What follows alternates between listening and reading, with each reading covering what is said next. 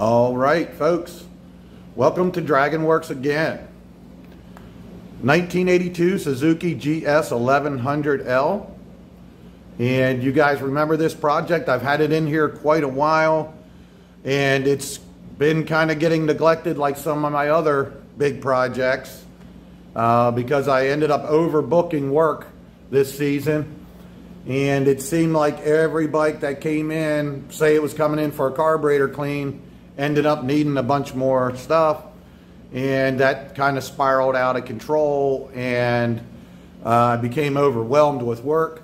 And a lot of these projects were getting neglected. I was only able to work on them a couple hours a week. I usually try to give them, you know, 1 day per week, but actually I got 5 big projects like this, so that means I wouldn't be able to work on any of the other stuff that came in. So I've been dividing up work between everything. So anyway, that's just the way it is. Fortunately, I have great customers, and they've been very patient and understanding, and I thank them for that. So I'm going to get into where I'm at with this thing because there's a lot to talk about.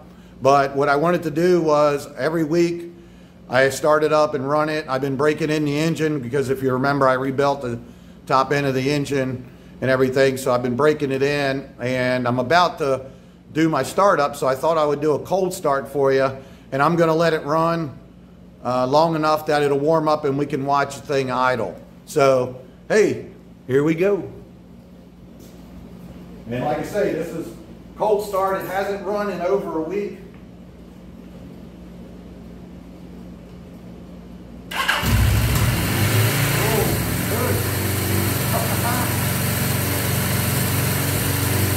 Oh, here, real quick. Just in case, I'll make sure, because that thing started right up. I just want you to know that this thing has not been running. That's great. So, hey, let's do it again. I won't need so much choke this time.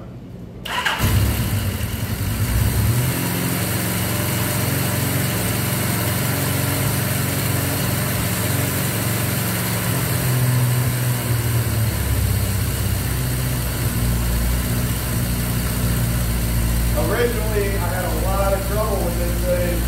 It was really cranky.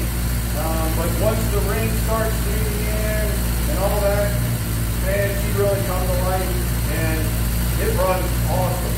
I haven't even fine-tuned it yet. I haven't rode it. I haven't fine-tuned it. And you'll see, she purrs like a kitten.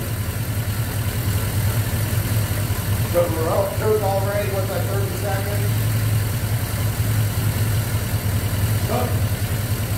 Don't forget to put gas in it, Dragon.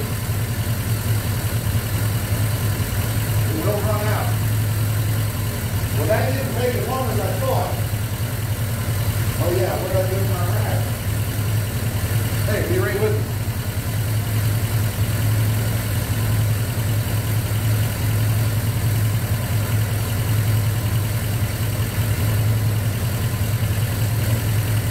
Yeah, so I thought it was going to take a little longer on choke, but she's really coming around. She should be, because I've been doing this for months now, and I'll explain what's going on. I've been having some trouble with parts, trouble with paint, trouble with time.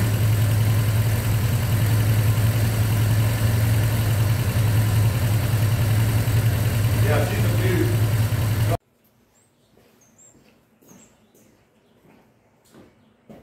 Well, okay guys, it's the next day.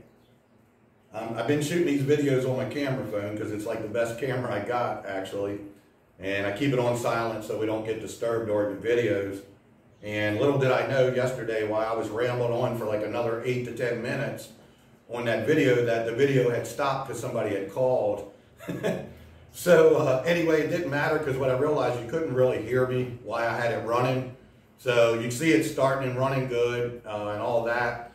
But what I was talking about was the fact that I built this engine a while back, and I just been breaking it in, and once a week I start it and run it just to keep it running really good during that period and everything. And I've been sidetracked from these bigger projects with all that work. I know I've talked about it in other videos, but I had kind of a crazy spring rush that is still going on.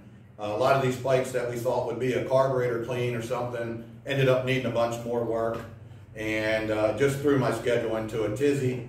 And some of these people have been getting a little bit neglected. I've got that pretty much under control now, and I pretty much got that under control, and now I'll get back on some of these projects and knock them out. So you'll be seeing more of this.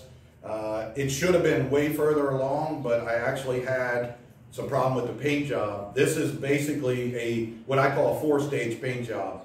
Here's the tank and primer. I'm not sure if it's even on the video. I already had this base coated once and I had to sand it off. I call this a 4-stage because you get a black base coat, then the burgundy red, then your stripe, then you clear coat it. And I already had sanded this, laid down the black base coat, and I came in the next morning and it just didn't look right. It looked like it was super thin or something, and you could almost see the primer underneath where I'd sanded it and what have you. And it just didn't make sense, it didn't add up. So I called the paint supplier first before I did anything. And he said, yeah, we ended up with a bad batch of paint. Something about the binders in the paint, I don't know, but I had to sand it all back off and primer it. The only problem I have now is for the last week and a half, 2 weeks, or whatever I've been trying to do it, it's been thunderstorming and a bunch of other things. So what I normally do is move everything outside, and I kind of block off an area so I can do a nice paint job, and I haven't been able to do that.